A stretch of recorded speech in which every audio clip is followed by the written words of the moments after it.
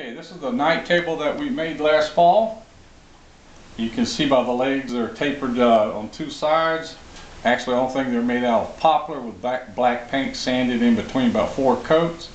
The front of the drawer here, you can see is with a cherry face, and you can on the side over here you can see like where I dovetailed over here.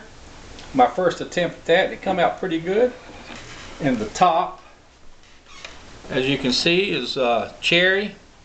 Come out real nice and natural, and you know it shows everything. And it's about a 16 by 20 inch and about 11 coats of polyurethane and sanded to 600 grit.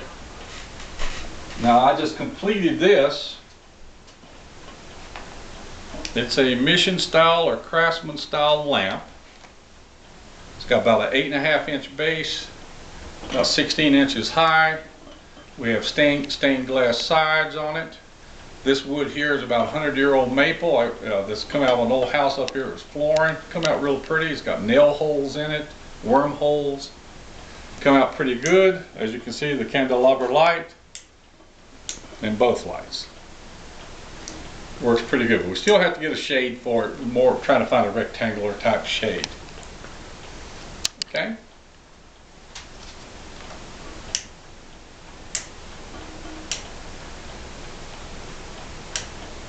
And we stained it just natural color, just sanded and with a gloss lacquer finish on it. Kept it as natural as possible.